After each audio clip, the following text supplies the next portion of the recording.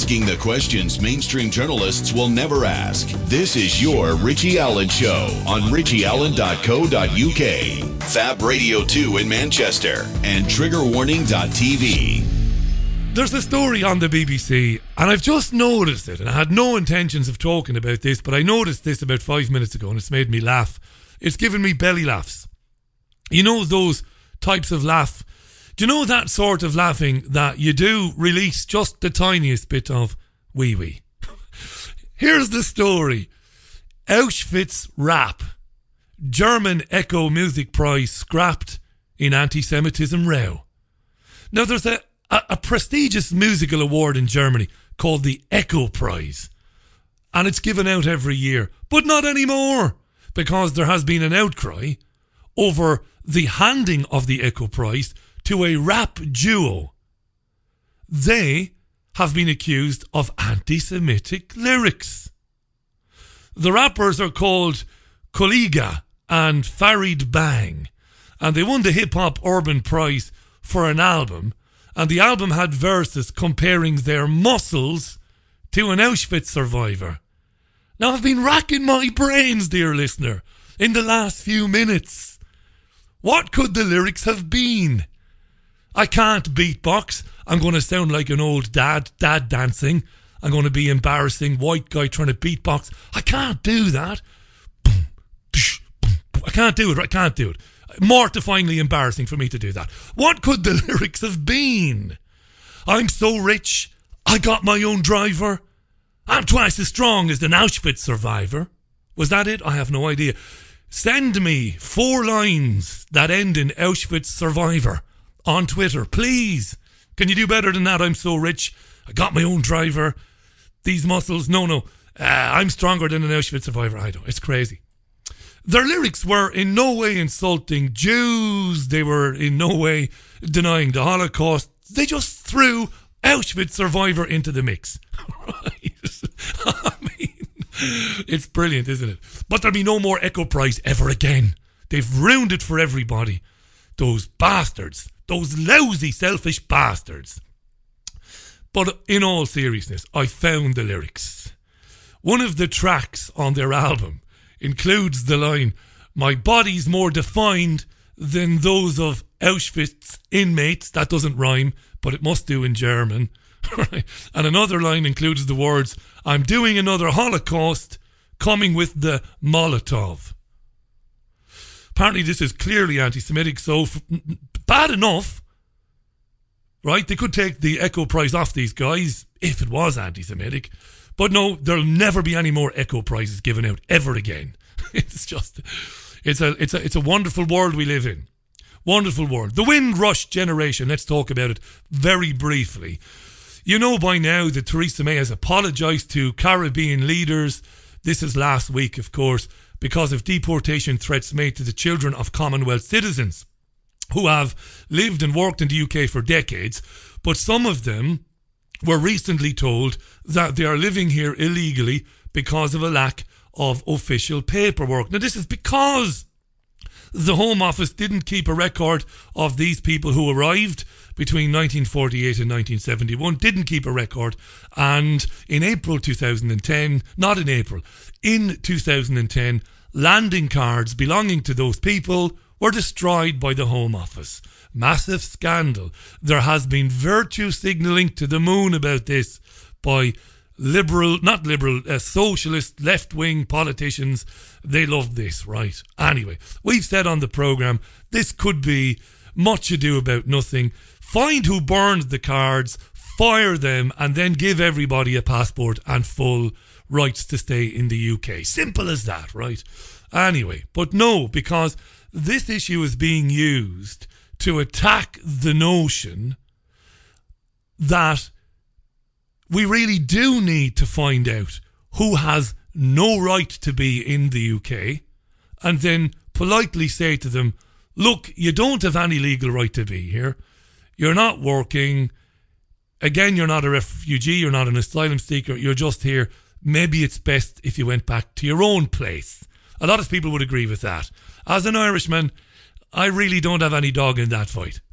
I'm an immigrant myself.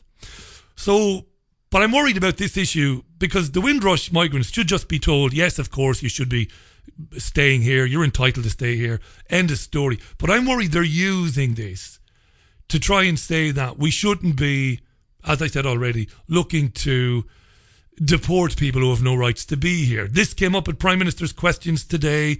You will hear Jeremy Corbyn, and then you'll hear the Prime Minister. Have a listen to this. It's interesting stuff. We're talking about the environment created by her as Home Secretary for 6 years when she knew full well of the problems the Windrush generation were facing. At last, she's been forced to act upon it.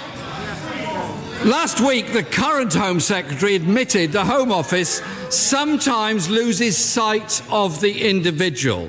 Yet we now know that when she took over from a predecessor, her intent was to harden this cruel and misdirected policy, pledging to do so ruthlessly.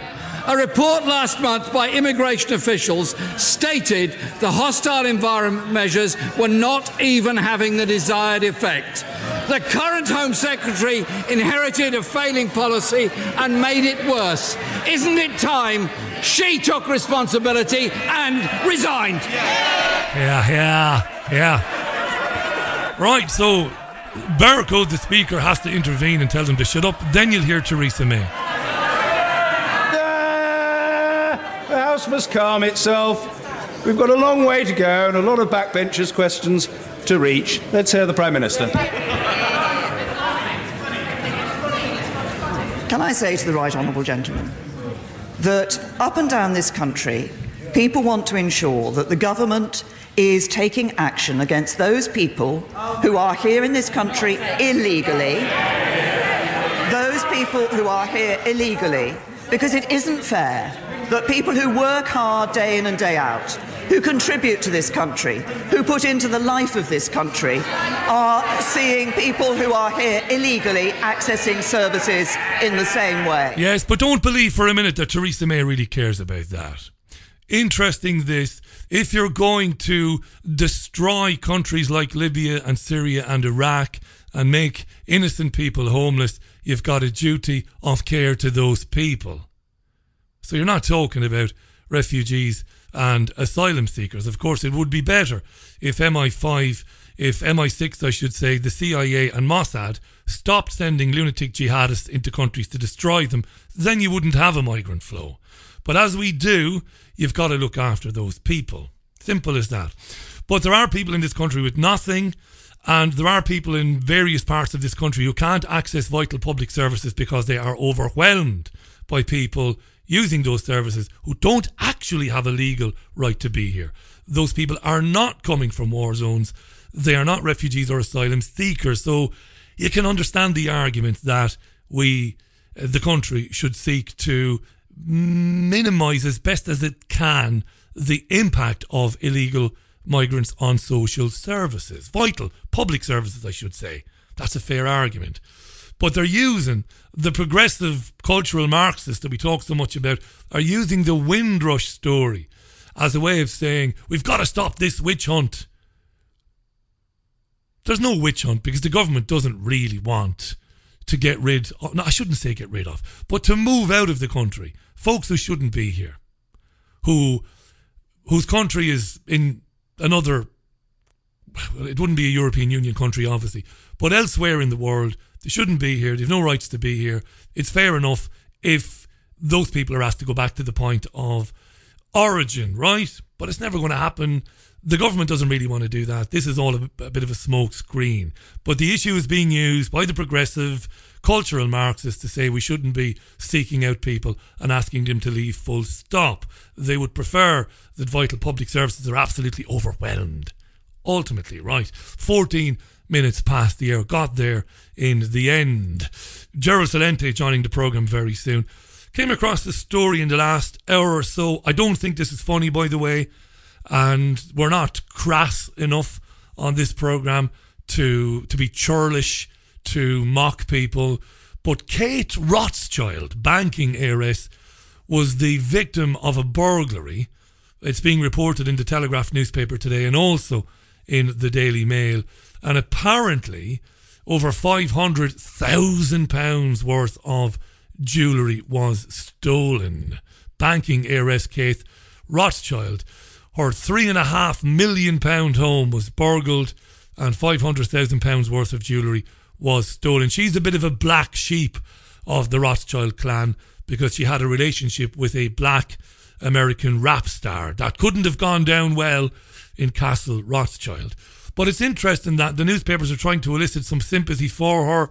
Of course, you wouldn't wish it on anybody that they're robbed when they're in their homes. It must feel like a terrible invasion. It must feel very unnerving. But isn't it amazing? £500,000 worth of jewellery. The haves and the have-nots. Who has £500,000 worth of jewellery to begin with when people are starving? And it's not as if the woman did anything to earn it. Right? But I'm not going to go into a whole Rothschild banking family rant now. We've done too many of those on the programme. But it's being reported anyway, widely, that Kate Rothschild had £500,000 stolen on her. Like I said, I wouldn't wish it on anybody, Rothschild or anybody else. You know, the French President Emmanuel Macron is in the United States meeting with the US President. Maybe Gerald Celente will have an opinion or two on that. He has addressed Congress, has Emmanuel Macron, and he's used that speech to basically denounce nationalism and isolation, saying that the policies of nationalism and isolation were a threat to global prosperity. But he also said, and this is real round table stuff, Council on Foreign Relations stuff, he also said that nationalism and isolationism were also a threat to the environment. Quite funny this, isn't it? There's a 20-second clip of Macron basically saying there is no planet B. There's no planet B.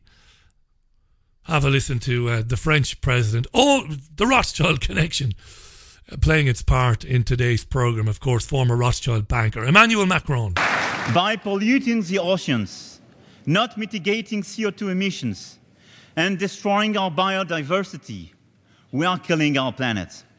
Let us face it, there is no planet B. Yeah, there's no planet B. We've got to stop all this nationalism and isolationism and all of that. We might get into that with Gerald. And finally, for the moment, at Prime Minister's Questions today, the UK Prime Minister Theresa May was asked about Salisbury, where the Skripals were allegedly poisoned. Allegedly.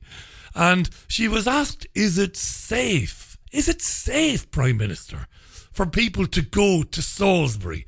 What with the news that there is Novichok everywhere. Apparently there's Novichok everywhere in Salisbury. So is it safe now to go back? This was Theresa May's response to that. Well, can I thank my honourable friend because he has raised an important issue and I'm very happy to update the House on this issue. Oh, please update us now on this important issue, on the Novichok clean-up. Tell us, Theresa. And first of all, can I make it absolutely clear that Public Health England have said Salisbury is safe for residents and visitors. There's no need for anyone to take any additional precautions. Cordons are in place to protect the public while decontamination work is carried out on the sites that my honourable friend has referred to. And after decontamination is undertaken at each site, sampling will be carried out to ensure that the sites are safe to be released back to the public. But I can assure my honourable friend that the need to expedite this work is well recognised, but we want, of course, to ensure that it is done in a way that those sites will in the future be available to the public and will be safe for the public. Now, apparently, there are 9 hotspots. May said today there are 9 Novichok hotspots. So there's a new game show coming. It's called Jeopardy 2018. The public are challenged to find one of those 9 hotspots. At each hotspot, there is a key. A key to a brand new Mercedes E-Class 2018 model. This is some load of bollocks, this, isn't it? I mean, isn't this just monumental bollocks? 9 Novichok hotspots. No, there isn't. There isn't. It's just one monumental lie that has It's not even falling apart anymore. It fell apart 3 weeks ago. And yet they continue with the rubbish. We're cleaning it up. The Russians, yeah, it's okay. It's safe now to go back in there. There was never any Novichok to begin with. Do you know, it was brilliant last weekend to hear Alexander Yakovenko, the Russian ambassador to the UK, lampooning, chastising, mocking the UK media for their failure to demand a face-to-face with the Skripals, just to confirm that A, they are alive and well, which I think they probably are, but B, they are operating of their own volition, that they are free to move around and do what it is they want to do, which I don't think they are. Crazy stuff this, isn't it? Crazy stuff.